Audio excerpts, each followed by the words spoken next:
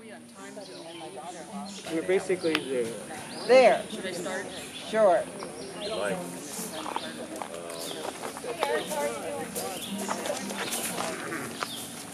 Good morning. Good morning. Welcome to Campground Ministry. It's really a pleasure to be able to be in person together because I think out of most everything in community, this is what I've missed the most. So let us begin. Well, the other thing is, before I begin, I'm changing the reading. I'm not going to read the gospel lesson that's in your program today. I'm switching it to a reading from Exodus.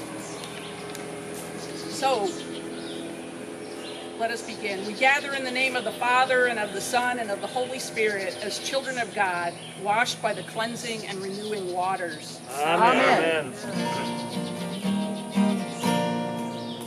In the name of the Father, In the name of the Father, in the name of the Son, in the name of the Son, in the name of the Spirit, in the name of the Spirit, three in one. the three in one. Please join me in reading the prayer of the day. You are great, O O God, God, and greatly to be praised. You have made us for yourself, and our hearts are restless until they rest in you.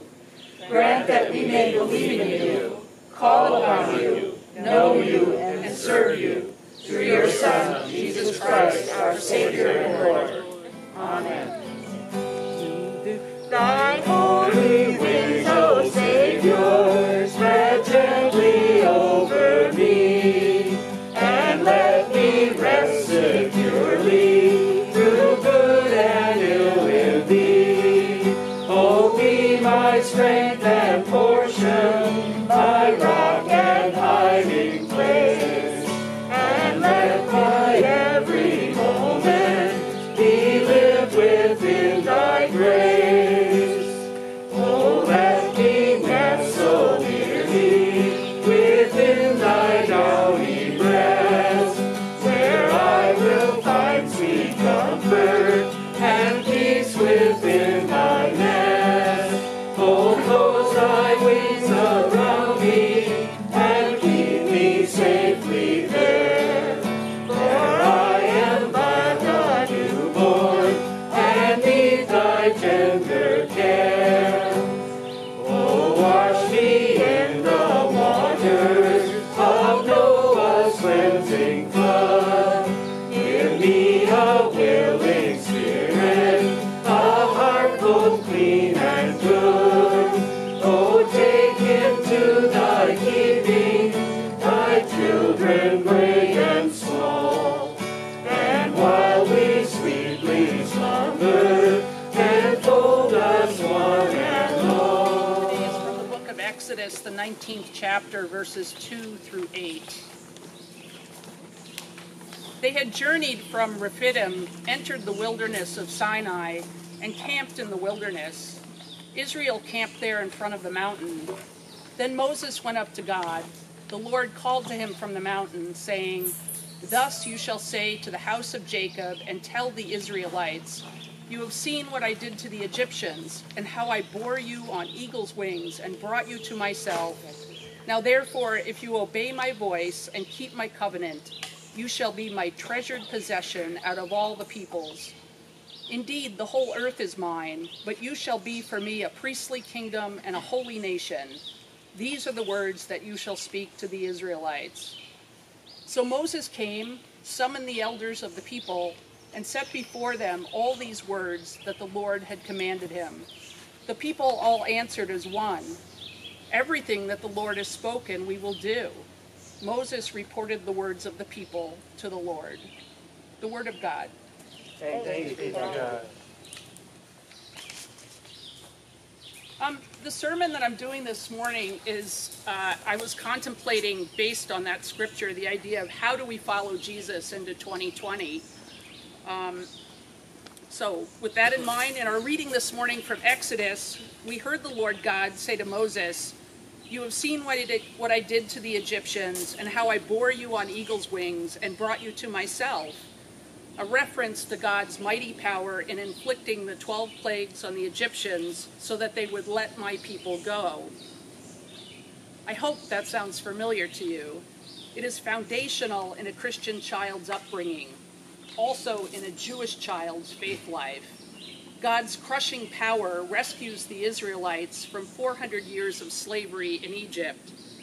In the Old Testament, we learn of God's love for his chosen people, the Israelites, the forerunners of today's Jewish people. In the reading, God goes on to say that if you obey my voice and keep my covenant, you shall be my treasured possession out of all the peoples.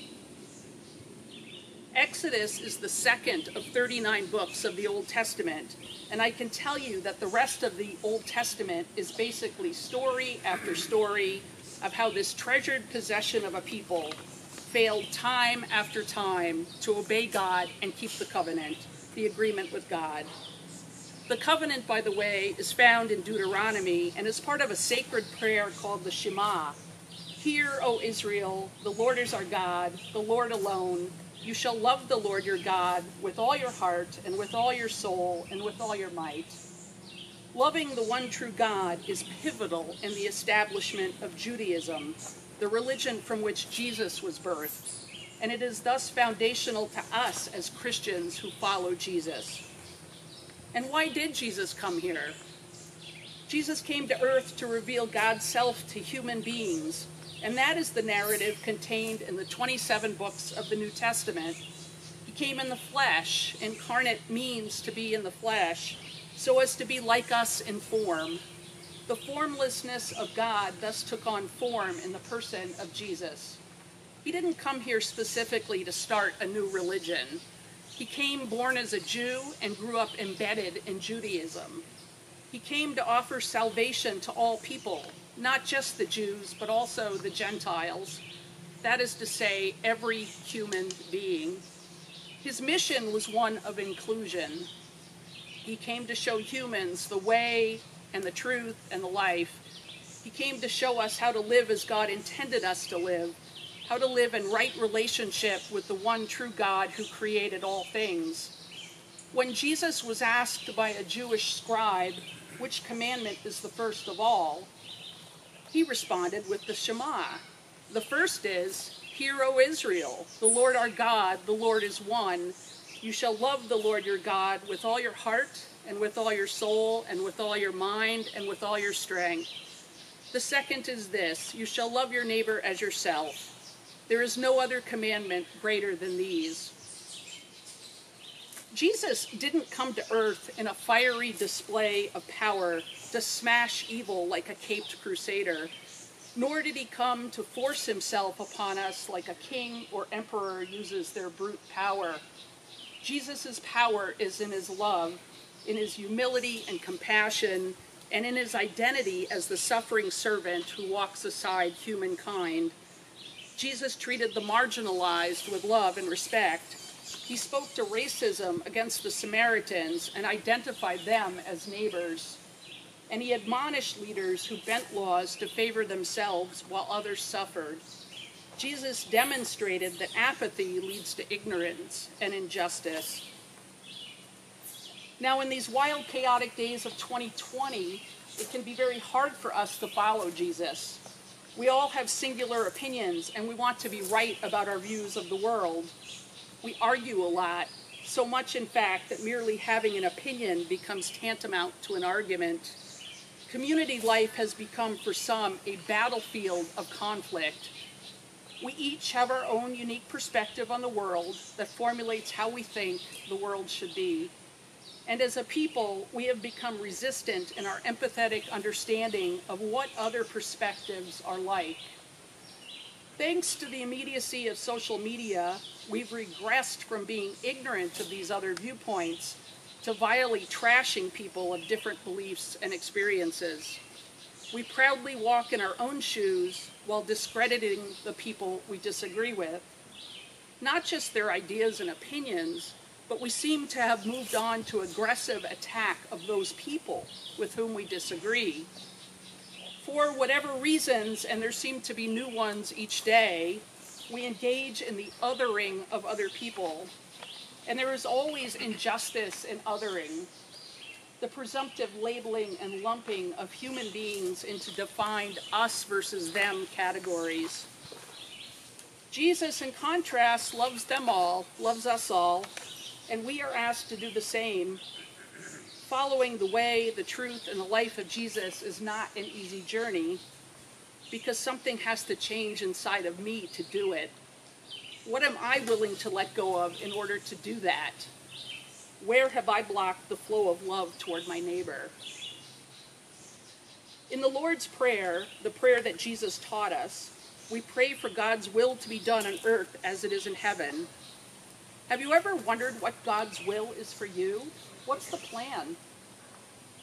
Let me simplify it for you. It's actually the same plan for anyone and everyone. Only the form will differ as we find ourselves in different vocations and locations. So listen up. God's plan for you is to love God with all your heart and with all your soul and with all your might. That's part one. And the second part of your personal plan is to love your neighbor as yourself. That's it. That's God's will to be done on earth. It's not difficult to see it, but admittedly, it's difficult to do it. We will make mistakes. We will need forgiveness. But we must keep trying to allow God's love to be our guiding light toward our neighbors, God's treasured possessions. Our pastor at First Lutheran in Iron River challenged us in his past two sermons to look for the face of Christ, the face of God, in the face of every person you encounter. When you do this, it changes everything. You can never be the same. There is, he said, a reconciliation of sorts between you and God when focusing on the image of God in your neighbor. There is an opportunity here to truly live in what it means to be the image of God when we stop othering. A friend recently told me she was praying for our national leaders. It's always a good thing to lift up in prayer those in positions of leadership. She added her belief that if a person is in a certain position of power, like elected officials are, that must be God's will. She noted that even when she didn't understand how that could possibly be, it must be God's will because earthly realities must be reflective of God's will. As a Lutheran, I strongly disagree with that. God's will and our collective will as the human race can differ markedly, and often they do.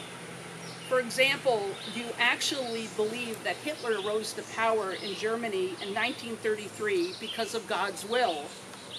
I don't believe it was.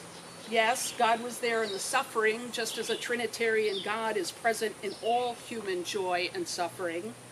But likely, human decisions allowed Hitler to assume power and maintain it through the Holocaust until his death in 1945. As human beings, we need to take credit for the injustices that we perpetuate here on earth.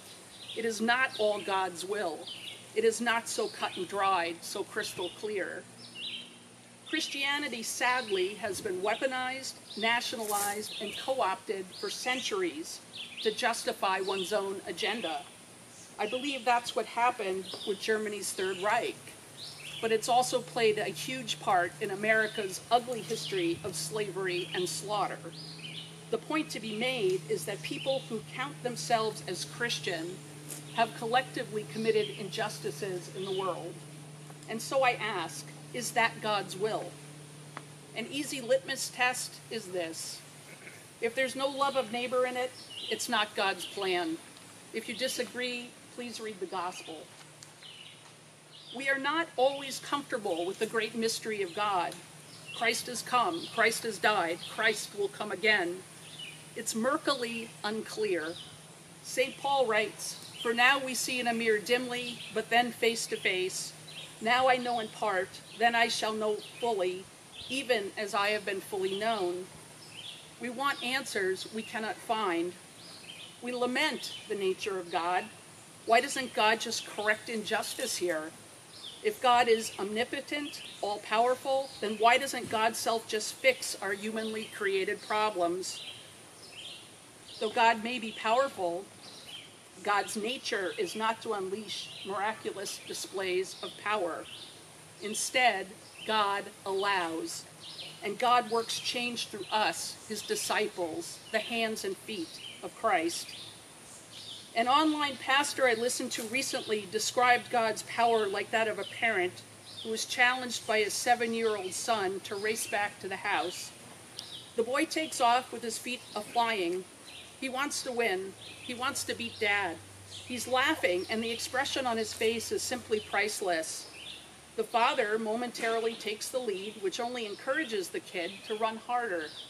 But in the last few seconds, Dad, with his eye on his son, slows up, allowing Junior to surge ahead as the winner. God's power is like that of the dad.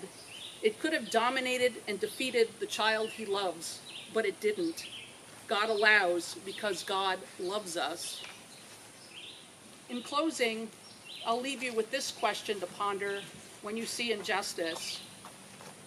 Knowing that God works change through us, his disciples, and in light of America's share of injustices, the question is not why does God allow, but why do we? Let us pray. Amen. O God, our help in ages past, our hope for years to come, seek to guide our understanding of those who walk in different shoes. Guide our leaders to rule with humility and compassion.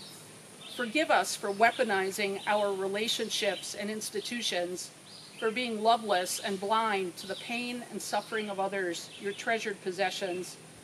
Turn our self-righteous swords into God-righteous plowshares, sowing seeds of grace in our world, our country, and our communities, for the sake of Jesus Christ who died for us. Amen. Amen.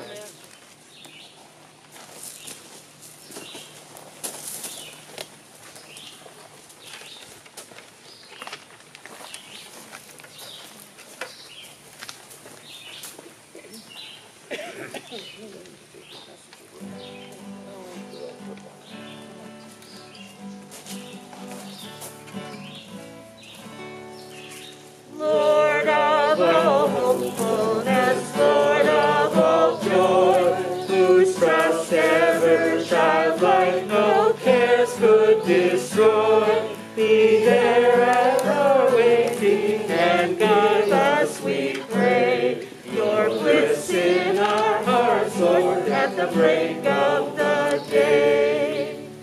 Lord of all kindliness, Lord of all grace, your hand swift to welcome, your arms to embrace. Be there at our homing and give us, we pray, your love in our hearts, Lord, at the eve of the day.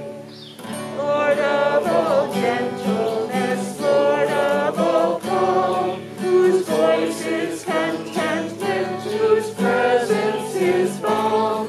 Be there at our sleeping and give us, we pray, your peace in our hearts, Lord, at the end of the day. In the spirit of one true God, let us confess our common faith together. I believe in God, the Father Almighty, creator of heaven and earth. I believe in Jesus Christ, God's only Son, our Lord, who was conceived by the Holy Spirit, born of the Virgin Mary, suffered under Pontius Pilate, was crucified, died, and was buried. He descended into hell. On the third day he rose again. He ascended into heaven. He is seated at the right hand of the Father, and he will come to judge the living and the dead. I believe in the Holy Spirit, the Holy Catholic Church, the communion of saints, the forgiveness of sins, the resurrection of the body, and the life everlasting. Amen. There will now be a free will offering. Well, actually, there's the buckets that you can drop your offering in on the way out, rather than pass it around during the service. Well, we will sing the doxology.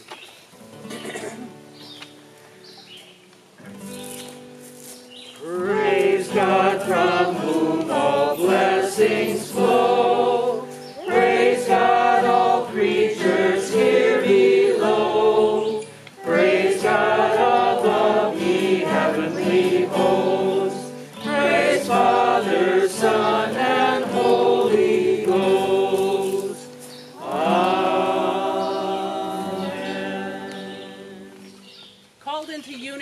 one another and the whole creation, let us pray for our shared world. We pray for the faithful. Sustain us as we share your word. Embrace us as we struggle to find our common ground. Lift up leaders with powerful and prophetic voices. Free us from stagnant faith. Hear us, O God. Your mercy is great. We pray for the well-being of creation. Protect the air, water, and land from abuse and pollution. Free us from apathy in our care of creation and direct us towards sustainable living. Hear us, O God. Your mercy is great. We pray for the nations, especially the United States and Canada, celebrating their nationhoods. Guide leaders in developing just policies and guide difficult conversations. Free us from patriotism that hinders relationship building. Lead us to expansive love for our neighbor. Hear us, O God. Your mercy is great. We pray for all in need, for all who are tired, feeling despair, sick, or oppressed. Take their yoke upon you and ease their burdens. Give your consolation and free us from all that keeps us bound. Hear us, O God. Your mercy is great.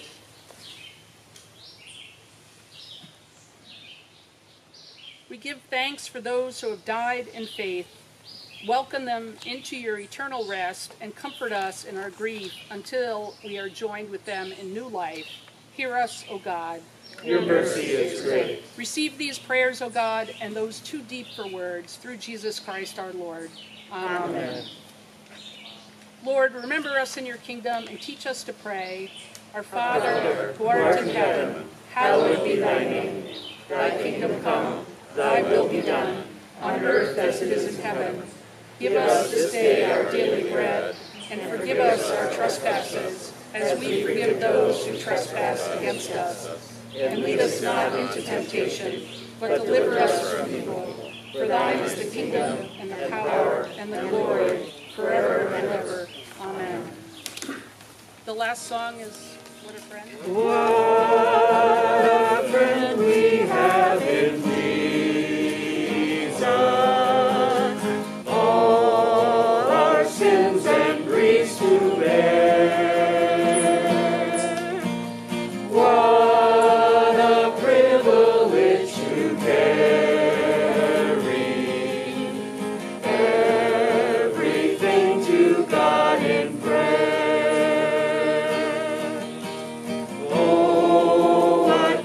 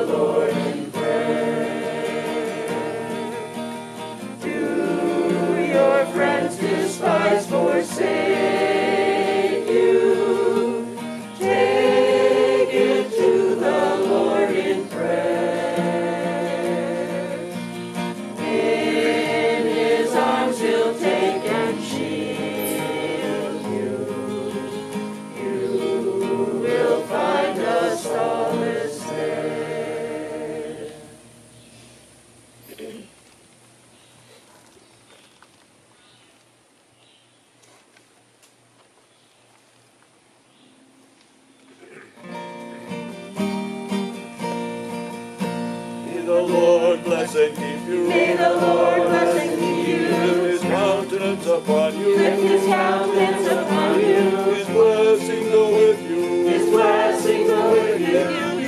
And give you peace. Go in peace. Serve the Lord. Thanks be to God. You're on your way appropriately.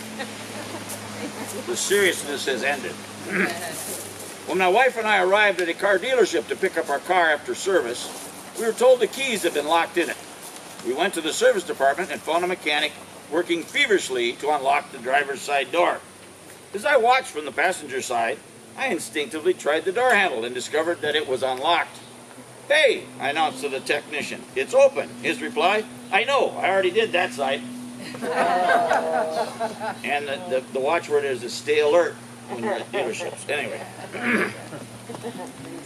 And here's one for us. An elderly man, thinking his wife was losing her hearing, went about 20 feet behind her and asked, "Can you hear me, sweetheart?" No reply. Moved to 10 feet and inquired again. No reply. 5 feet, not a word. A few inches behind her, he asked, "Can you hear me now, honey?" His wife said, for the 4th time, "Yes." And here's one for all of us that enjoy a cocktail or something. Knowledge is knowing a tomato is a fruit.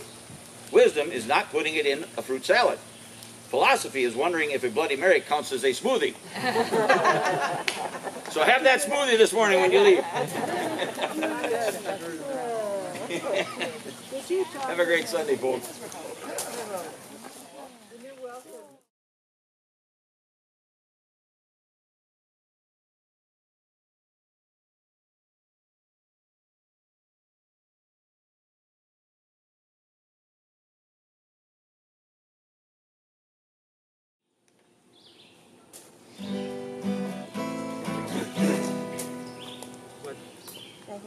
Well, that's what I'm playing.